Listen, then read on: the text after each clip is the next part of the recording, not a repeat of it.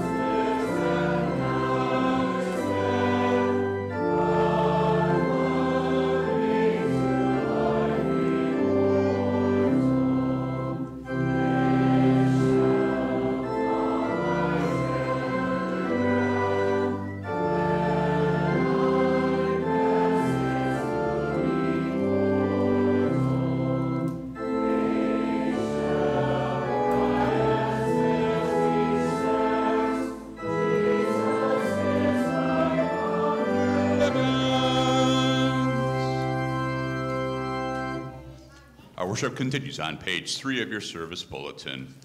In the name of the Father, and of the Son, and of the Holy Spirit, amen. If we claim to be without sin, we deceive ourselves, and the truth is not in us. If we confess our sins, God is faithful and just, and will forgive our sins, and purify us from all unrighteousness. Let us confess our sins to the Lord. Holy God, gracious Father, I am sinful by nature and have sinned against you in my thoughts, words, and actions. I have not loved you with my whole heart, and I have not loved others as I should. I deserve your punishment both now and forever. But Jesus, my Savior, paid for my sins with his innocent suffering and death. Trusting in him, I pray, God have mercy on me, a sinner.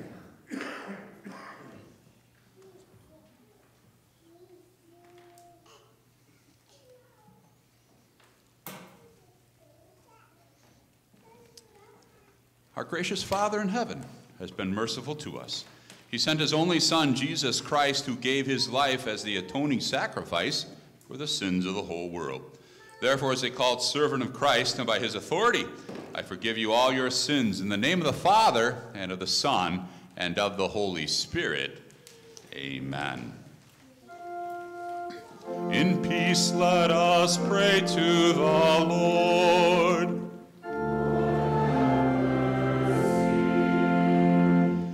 For the peace from above, and for our salvation, let us pray to the Lord.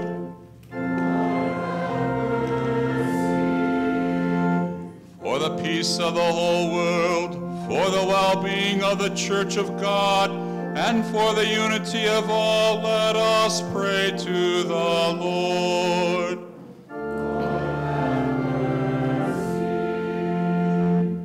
For this holy house, and for all who offer here their worship and praise, let us pray to the Lord.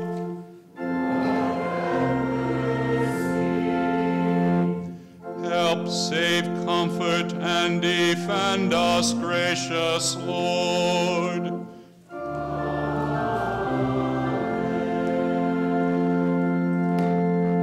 In the peace of forgiveness, let us praise the Lord by joining to sing stanza 2 of hymn 608.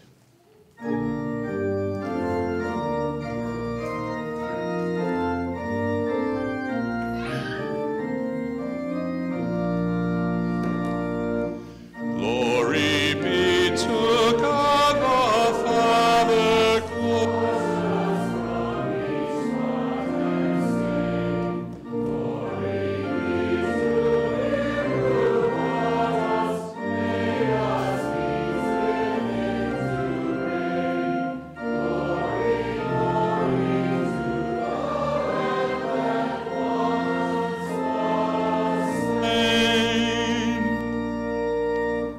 The Lord be with you. And also with you. Let us pray. Almighty God, you have committed to your church the task of making disciples of all nations. Enlighten with your wisdom those who teach and those who learn, that rejoicing in the knowledge of your truth, they may worship and serve you from generation to generation. Through your Son, Jesus Christ our Lord, who lives and reigns with you and the Holy Spirit, one God now and forever. Amen. Congregation may be seated.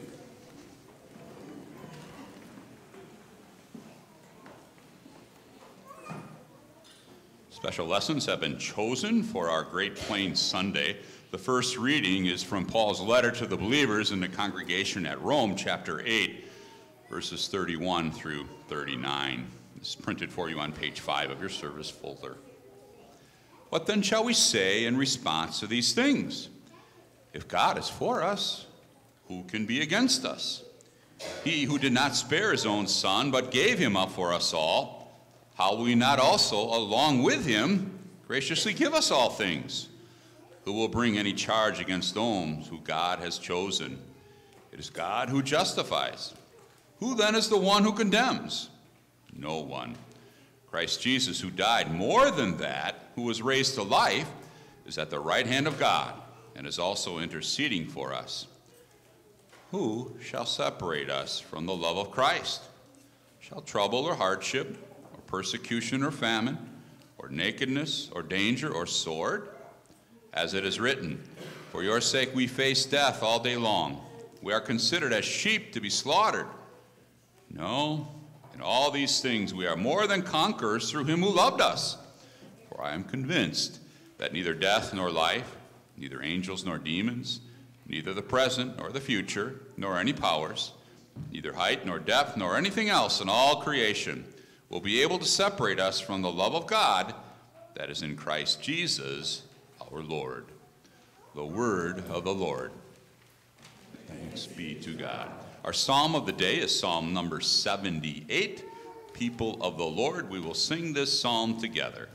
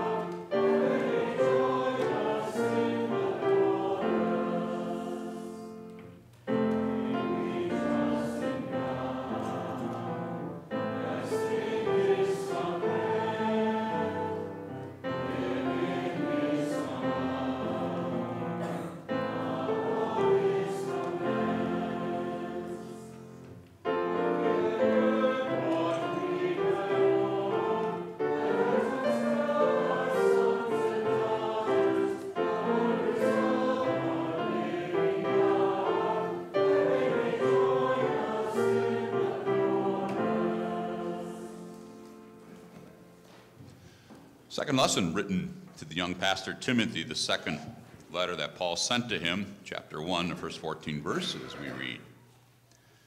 Paul, an apostle of Christ Jesus by the will of God, in keeping with the promise of life that is in Christ Jesus, to Timothy, my dear son, grace, mercy, and peace from God the Father and Christ Jesus our Lord.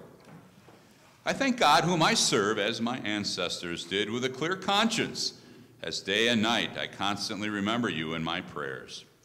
Recalling your tears, I long to see you, so that I may be filled with joy. I am reminded of your sincere faith, which first lived in your grandmother Lois, and in your mother Eunice, and I am persuaded now lives in you also.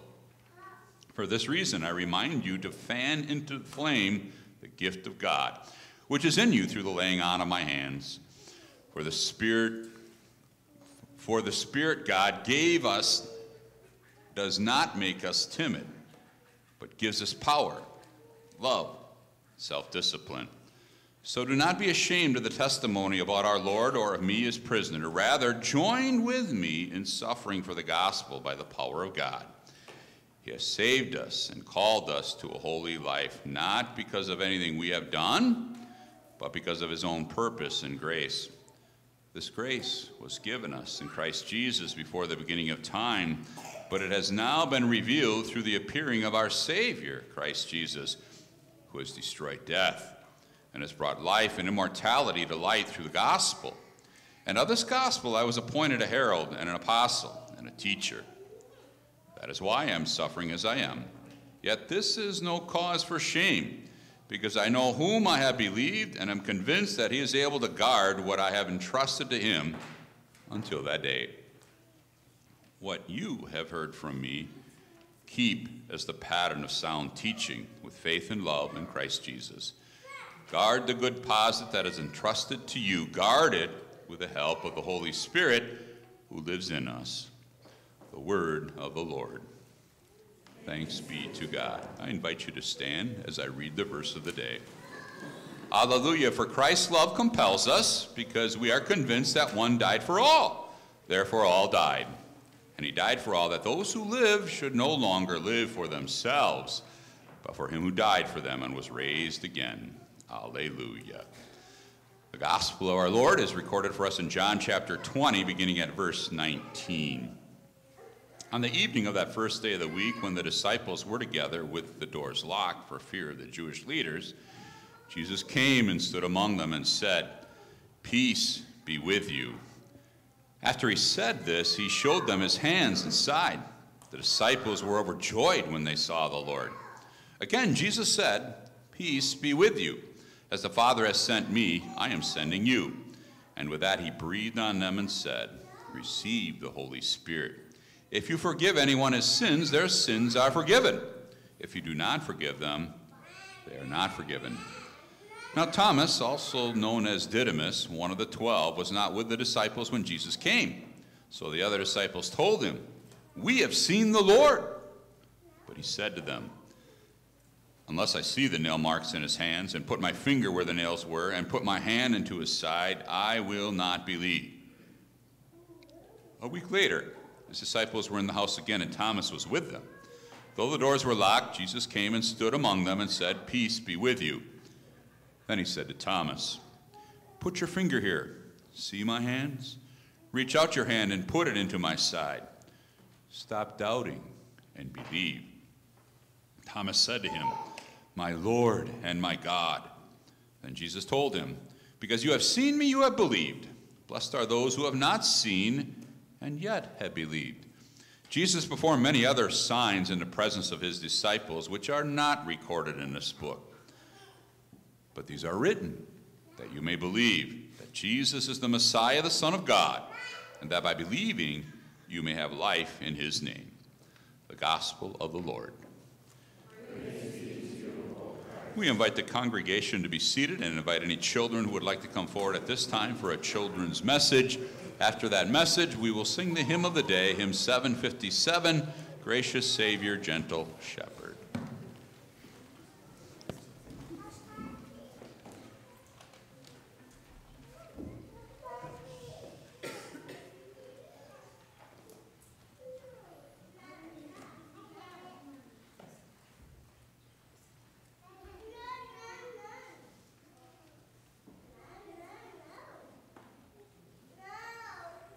Good morning, everybody. Thanks for coming up here this morning. I noticed that none of you crawled up here this morning. Why is that? Why didn't you crawl up here? You didn't crawl up. What did you do? Did you walk? Okay, kind of a dumb question, yeah. We didn't crawl up here because we can walk, right? But I don't know if you remember how you learned to walk. For some of you, maybe it wasn't all that long ago. But I just need you to think about that for a minute this morning. How children learn to walk. And there's a picture that you can look at. I think it's going to come up here, or maybe not. But if you can, picture in your mind a child learning to walk. There's one on the left there. You can see him. And maybe you remember it, maybe you don't remember it, but that's how it worked.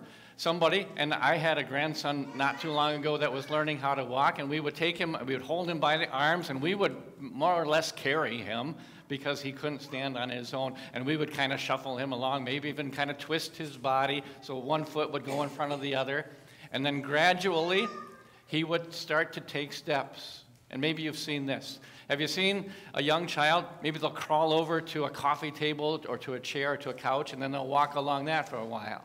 And that's what happened with our grandson. And then he would take a couple of steps, and he would topple over. And then he would do it again. He'd crawl over, he'd climb up, he'd take a couple of steps, and he would topple over. And he did it again and again and again until finally he could take a few more steps. And now he's walking all over the place like you guys, and he's even starting to run around a little bit. But that's how it works. Somebody helps you. They help you a lot in the beginning. Maybe in the very beginning they do it for you, but then they help you a lot, and then you would do a little bit more on your own and a little bit more until you are walking. And now you walked up here this morning, right? You didn't even think about crawling up here. You walked up here, and you walk all sorts of places every day, day after day after day. I'll do one more question. Do you all know your ABCs? You all know your alphabet? Can you go all the way from A to Z? Or maybe you can only do part of it right now. But that works the same way, right? First of all, somebody, an adult, maybe likely your parents, maybe grandparents, maybe other family members, maybe somebody who loves you and cares about you helps you. Maybe they do it for you at first. They say the whole alphabet. Then they do it with you. Maybe it's just ABC, and then it's already up to D and E and F until finally you can do the whole alphabet all by yourself. And then you use those ABCs every day. And I'm mentioning those things because this is what I want you to remember. The same thing is true about God's Word and using God's Word. At the beginning, when we are younger, people, in a way, they do it for us, right? Maybe there's people who take you up on their lap and they read Bible stories to you. They tell you what Jesus has done for you. They tell you that Jesus lived for you, that Jesus died for you, that Jesus paid for all of your sins, that he rose again on Easter, that he is alive and he's your Savior and loving God every single day. And then you start to do that on your own, and you can read it on your own, together with people, until finally you can do this all by yourself. Day after day after day, you can continue to read and learn and grow and study God's Word. It's just like learning how to walk or learning how to do your ABCs. People help you along the way until you can do it on your own, and then you continue to do it day after day after day. And there's one more thing about walking or about God's Word that I want you to remember. Even when you can do it on your own, even when you can do it all by yourself, sometimes it's good to do it together. It's good to walk together with other people, to enjoy things together with other people, whether that's walking, using your alphabet to talk and to communicate, or to study God's Word, to learn and grow in God's Word, just like we are doing today. In the Bible reading, you're going to hear a word called continue. In other words, keep on learning, keep on growing, keep on studying God's Word. And that's our encouragement for you and your families today. Thank you for coming up this morning. You can head on back, and we'll continue with our hymn of the day.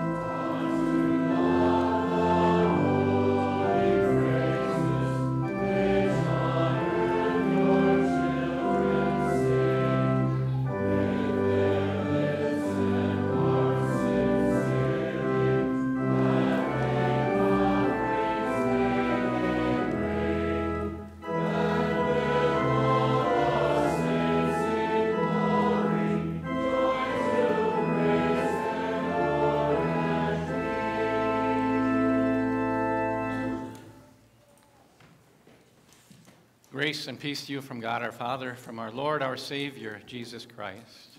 Amen.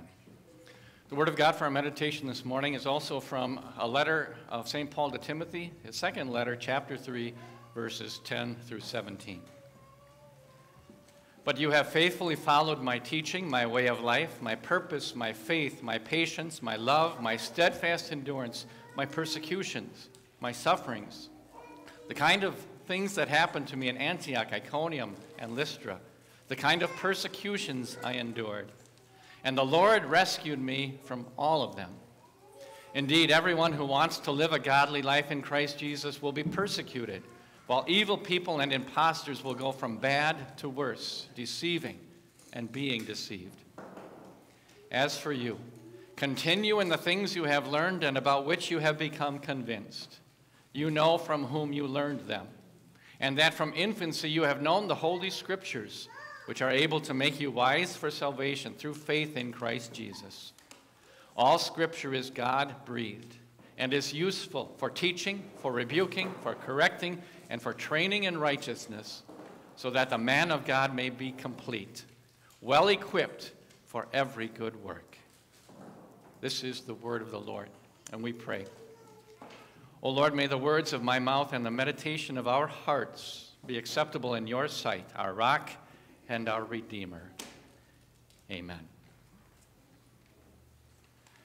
Dear friends, in the name of our Savior Jesus, I don't know if this is true for you personally, but I think it tends to be true generally. Why do useless, trivial things stick in our minds while much more important things tend to slip away? Why do I remember things like what I'll call silly Bible trivia for the avid outdoorsman? Where is baseball mentioned in the Bible? In the beginning. Where is tennis mentioned in the Bible? When Joseph served in Pharaoh's court. What did Noah say to his sons when they were fishing off of the ark? Go easy on the bait, boys. We only have 2 worms. Why do I remember such things, and yet struggle to remember much more important things? For example, this winter I was happy that one of our pastors preached on the scripture reading from Romans chapter 11, because as I was in the congregation listening to that reading, hearing that the reading said that the Gentiles received mercy because of the Jews' disobedience, I'm wondering, wouldn't the Gentiles have received mercy even without the Jews' disobedience? What is St. Paul saying here? How do these things fit together? And why don't I have a better understanding? Why can't I come up with a clear, concise explanation on the spot? I've studied these things before. Well, at least part of the reason is because I haven't worked at it. Remembering things takes work. Making things permanent takes work. It takes work and continued repetition. And I think that's one of the reasons why St. Paul wrote to Timothy and writes also for us, continue in the things that you have learned and about which you have become convinced. When you don't use things, you lose things. So let's think about why it is so important and how we can continue in the things that we have learned. And the context here is not useless, punny trivia, nor is it the weather or sports statistics or the economy. Those things have their time and their place. But here and now, we're talking about things that are more important, always important, eternally important. The context here is Scripture, Holy Scripture, all of Scripture. Why is it so important that you continue in the things that you have learned from the Bible? The things about which God's Word has convinced you. Listen again to what St. Paul says about the Christian life. You have faithfully followed my teaching, my way of life, my purpose, my faith, my patience, my love, my steadfast endurance, my persecutions, my sufferings, the kind that happened to me in Antioch, Iconium, and Lystra, the kind of persecutions I endured. And the Lord rescued me from all of them. Indeed, everyone who wants to live a godly life in Christ Jesus will be persecuted, while evil people and impostors will go from bad to worse, deceiving and being deceived. Indeed, Paul says, everyone who wants to live a godly life in Christ Jesus will be persecuted. St. Paul was persecuted. He mentions 3 cities, Iconium, Lystra, Antioch, 3 stops on his first missionary journey. When he went to Antioch, there were people there who became jealous of him, who mocked him, who ridiculed him, who cast him out of their city. When he went on to Iconium, there were those who were rejecting the message, who were trying to poison the minds of those who were listening. And they too tried to stir up and even lead the people to stone him. So he went on to Lystra. And then while he was there, people from those first 2 cities came, agitators came, they stirred up the people, and they in fact convinced them to stone Paul. And they dragged him out of the city, and they left him for dead. In 2 Corinthians chapter 11, St. Paul recites this litany of hardship, of persecution. He says, 5 times I received from the Jews the 40 lashes minus 1. 3 times I was beaten with rods. 1 time I was stoned. I have been in danger from robbers, in danger from my own people, in danger from Gentiles, in danger in the city, in danger in the wilderness, in danger on the sea, in danger among false brothers. I have worked hard and struggled. I've spent many sleepless nights. I've been hungry and thirsty. I've gone without food many times. I've been cold and lacked clothing. No doubt, St. Paul was persecuted. And how about you? Have you been persecuted for your faith in Jesus Christ? Persecution is not a thing of the past. If you do a quick internet search for Christian persecution, there's all sorts of references that are going to come up. And when I tried that, among the first ones that came up were several that came from an organization called Open Doors. According to Open Doors' 2023 World Watch List, more than 360 million Christians around the world suffer persecution and discrimination on a regular basis. According to the Pew Research Center, Christianity is opposed in more nations, in more countries than any other religious belief. According to Open Doors, the number of countries in which they rate Christian persecution as high or extreme has nearly doubled in the last 30 years.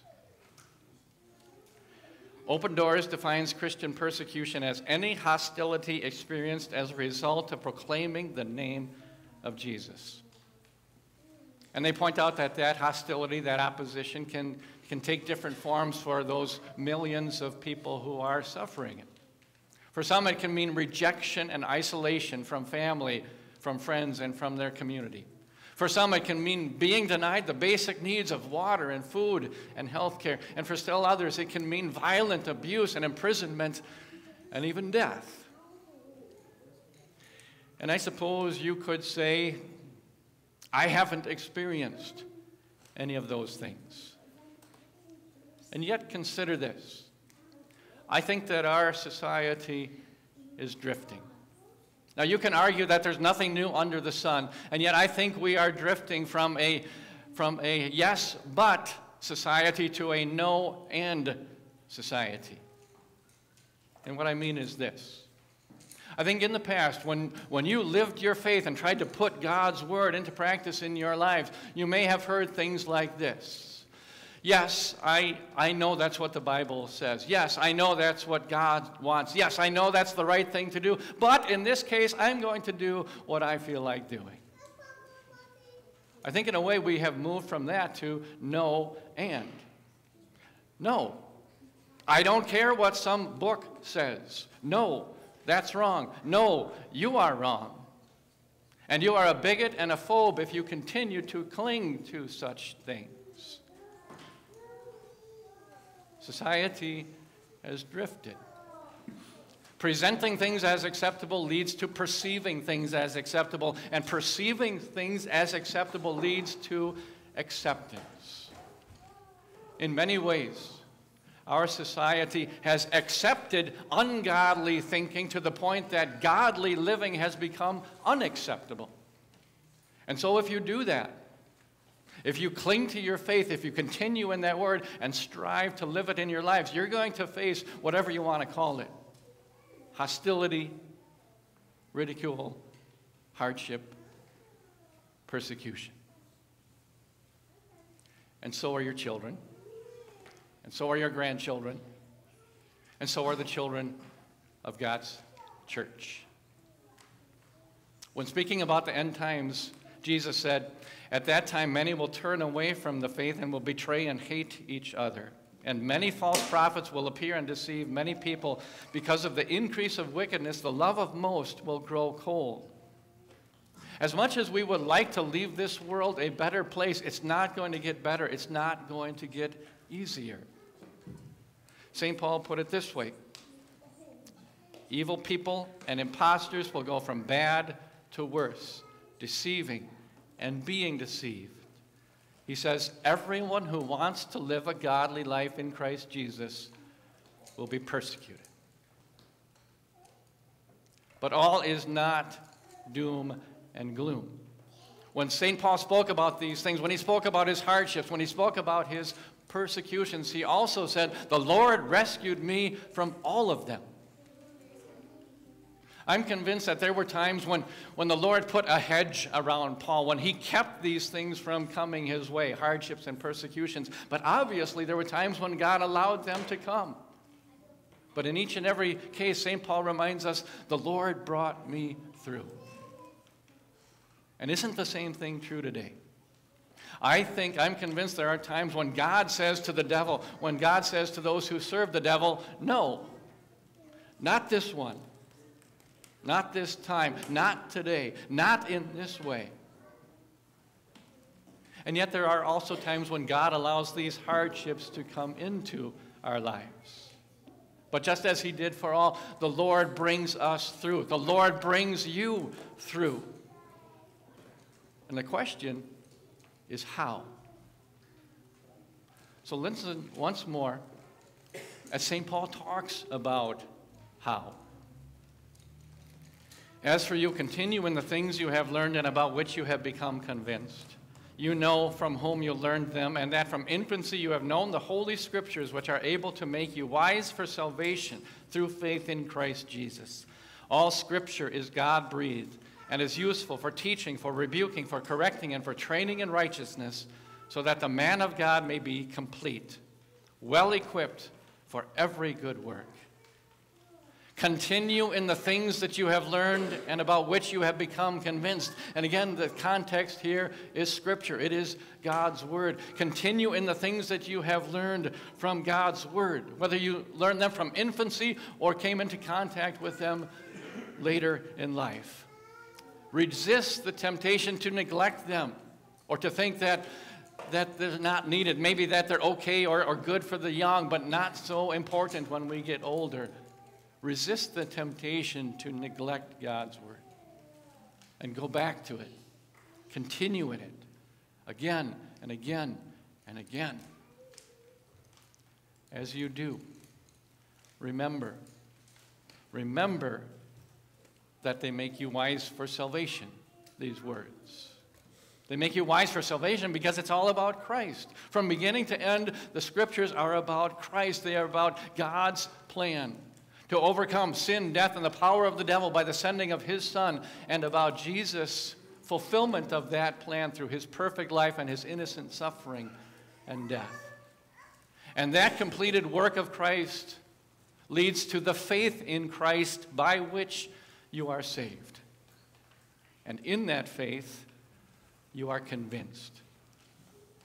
You are convinced that Jesus died for your sins and for the sins of the world. You are convinced that your sins are forgiven. You are convinced that there is peace between you and a holy God. You are convinced that this world and this life is temporary. You are convinced that heaven is your home. You are convinced that God will never leave you or forsake you. You are convinced that he will make everything work out for your eternal good. You are convinced. And that conviction leads to the desire to glorify God, to honor him in your life, in the things that you say and the things that you do. And Scripture equips you for that too. Because it comes from God, it is useful. It is useful in making you wise for salvation. It is useful for teaching. Scripture shows you who God is, what he has done, what he has said, what he wants you to know. It is useful for rebuking. Scripture tells you when you have gone astray, when you have gotten off the path, when you are wrong, when you are living outside the Word and the will of God. And it's useful for correcting. Scripture shows you the way back to the path, the way back to God. It provides that needed 5-degree or 10-degree or 180-degree correction. It's useful for training in righteousness. Scripture shows you how you can eat spiritually, how you can stretch spiritually, how you can exercise spiritually, how you can breathe spiritually. These are the kinds of things that happen in confessional Christian homes, and confessional Christian churches, and confessional Christian schools. These are the kinds of things that happen in schools like Our Savior Lutheran School and Great Plains Lutheran High School. These are the things that bring you through the challenges of this life to eternal life. These are the things that make you complete in Christ, well equipped for every good work.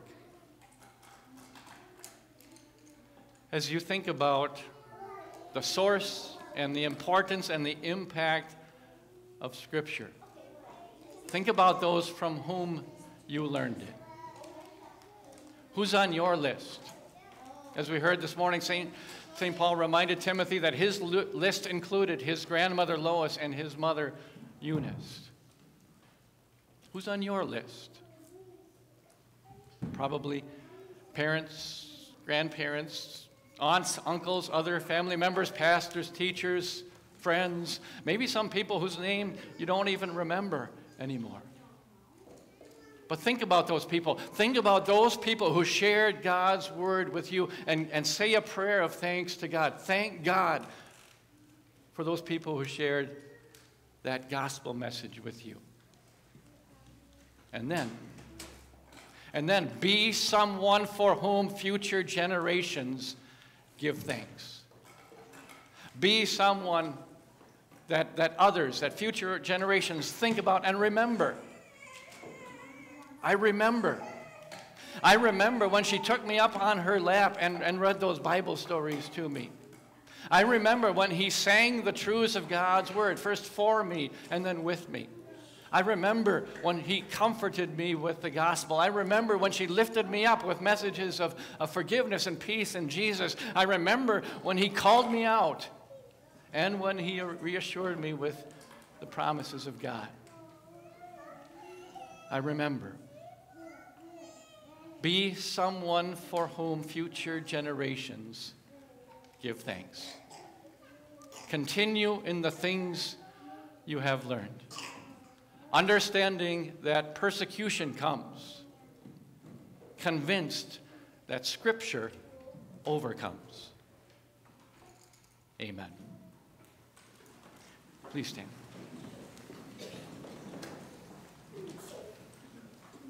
May the peace of God, which surpasses all of our understanding, keep your hearts and minds through faith in Christ Jesus. Amen. Having heard the word of our God, we now have opportunity to confess our Christian faith together. This morning we use the words of the Nicene Creed. We believe in one God, the Father, the Almighty, maker of heaven and earth, of all that is seen and unseen. We believe in one Lord, Jesus Christ, the only Son of God, eternally begotten of the Father, God from God, light from light, true God from true God, begotten, not made, of one being with the Father. Through him all things were made. For us and for our salvation, he came down from heaven, was incarnate of the Holy Spirit and the Virgin Mary, and became fully human. For our sake he was crucified under Pontius Pilate. He suffered death and was buried. On the third day he rose again in accordance with the Scriptures. He ascended into heaven and is seated at the right hand of the Father. He will come again in glory to judge the living and the dead, and his kingdom will have no end.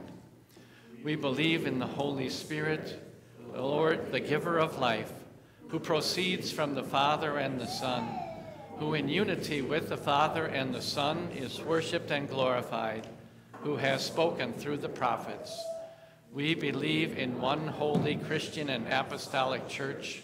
We acknowledge one baptism for the forgiveness of sins. We look for the resurrection of the dead and the life of the world to come. Amen. Please be seated. Our worship now continues as we pray responsively the prayer of the church on page 9 of your service bulletin. Lord Jesus, we give you thanks for the opportunities you give us each day to grow in your holy word, where we find assurance of forgiveness and your constant presence in a world which often opposes your word and will, and we ask you to strengthen the faith of your people, that we may courageously rise to every challenge and stand with you, convinced you are the rock of our salvation.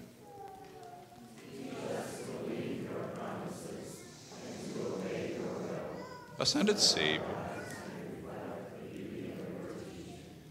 Savior, you have commanded us to instruct the young in your saving truth. Bless the schools of our church and all other agencies through which we work together to carry out that vital task. Give wisdom to those who teach, and attentive ears and eager hearts to those who learn. Empower our missionaries to speak the truth boldly, and lead us to support their work with prayers and offerings.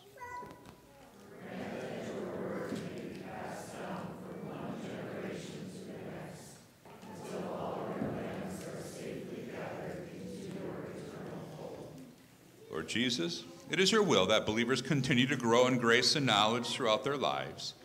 Fill the members of this congregation with a deep love for your word and a desire to hear and learn it. Use our worship and Bible classes together with every opportunity to study the scriptures as workshops of your Holy Spirit.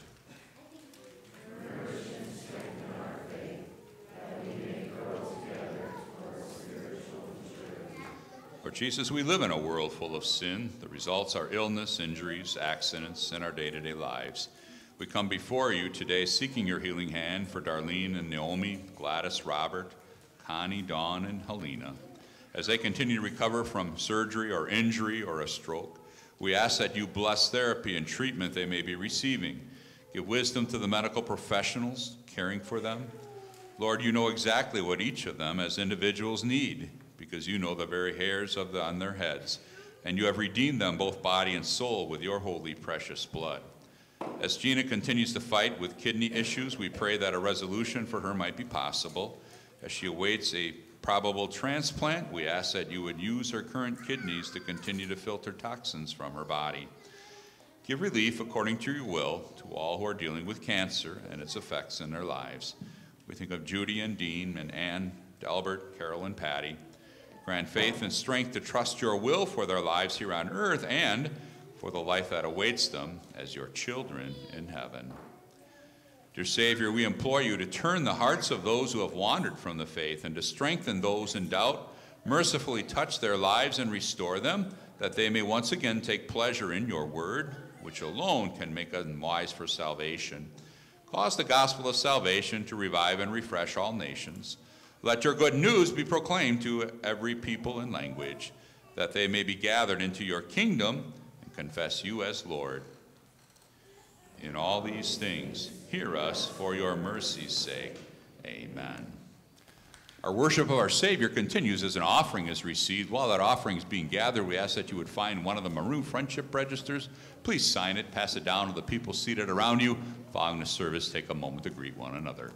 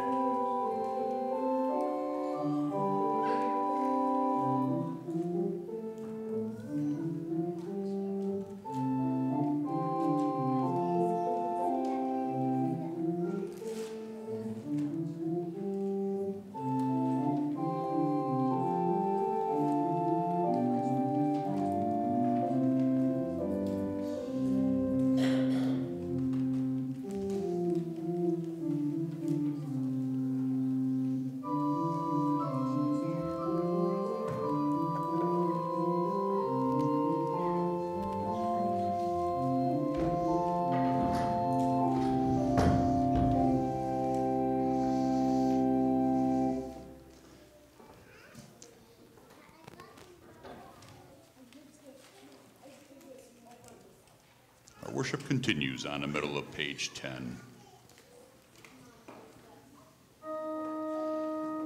The Lord be with you.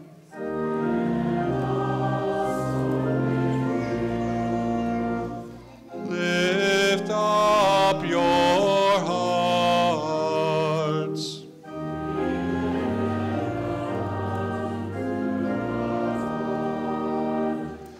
Let us give thanks to the Lord our God.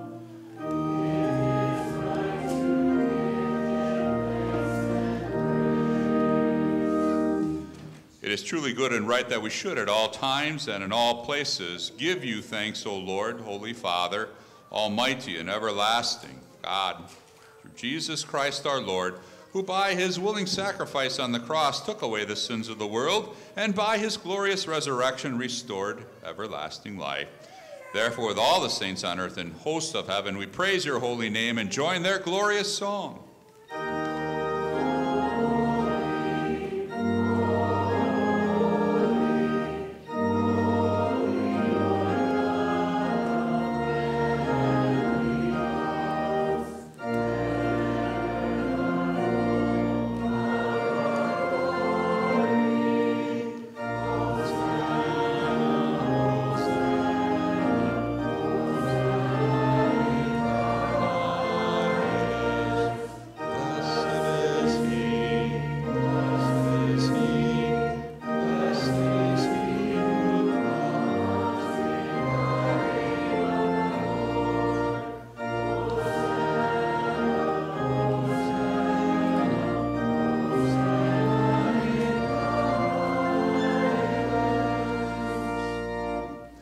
We give thanks to you, O God, through your dear Son, Jesus Christ, whom you sent to be our Savior, our Redeemer, and the messenger of your grace.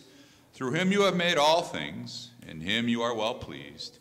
He is the incarnate Word, conceived by the Holy Spirit and born of the Virgin Mary. To fulfill your promises, he stretched out his hands on the cross and released from eternal death all who believe in you. As we remember Jesus' death and resurrection, we thank you that you have gathered us together to receive your Son's body and blood. Send us your Spirit, unite us as one, and strengthen our faith so that we may praise you and your Son, Jesus Christ.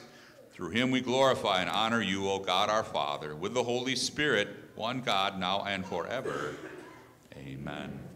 Our Father, who art in heaven, hallowed be thy name. Thy kingdom come. Thy will be done on earth as it is in heaven. Give us this day our daily bread, and forgive us our trespasses, as we forgive those who trespass against us. And lead us not into temptation, but deliver us from evil. For thine is the kingdom, and the power, and the glory, forever and ever. Amen. Our Lord Jesus Christ, on the same night he was betrayed, took bread. When he had given thanks, he broke it. He gave it to his disciples, saying, "Take and eat. This is my body, which is given for you. Do this in remembrance of me." In the same way, after supper, he took the cup, he gave thanks, and he gave it to them, saying, "Drink from it, all of you. This is my blood of the new covenant, which is poured out for you for the forgiveness of sins. Do this whenever you drink it in remembrance of me." And the peace of the Lord be with you always. Amen. O Christ, Lamb of God, you take away the sin of the world. Have mercy on us. O Christ, Lamb of God, you take away the sin of the world. Have mercy on us. O Christ, Lamb of God, you take away the sin of the world. Grant us your peace.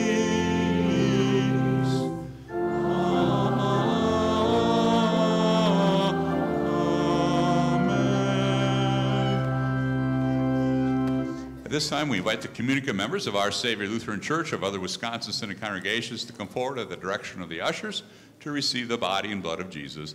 During the distribution, hymn 456 will be available for singing. Come, for all things are now ready.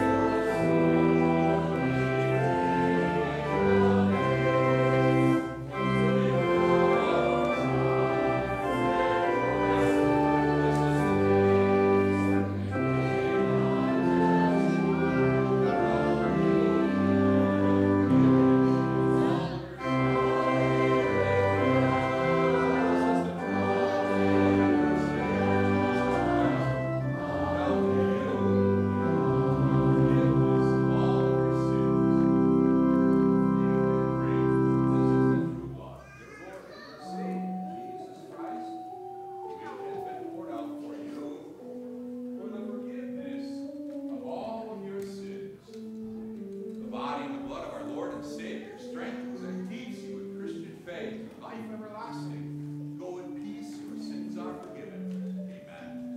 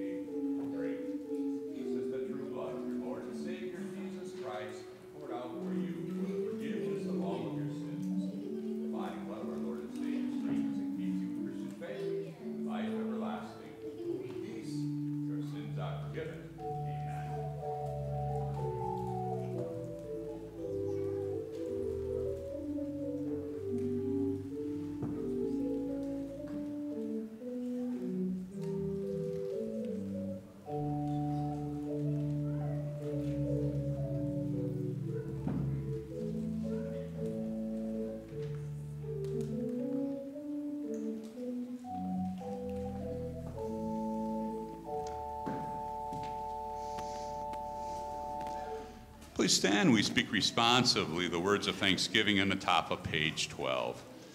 Give thanks to the Lord, for he is good. Whenever we eat this bread and drink this cup, we proclaim the Lord's death until he comes. We pray. We give thanks, Almighty God, that you have refreshed us with this saving gift. We pray that through it, you will strengthen our faith in you and increase our love for one another. We ask this in the name of Jesus Christ, our Lord, who lives and reigns with you and the Holy Spirit, one God, now and forever. Amen. The Lord bless you and keep you. The Lord make his face shine on you and be gracious to you. The Lord look on you with favor and give you peace. Amen. Congregation may be seated. We close our service by joining us sing stanzas 4 and 5 of hymn 758.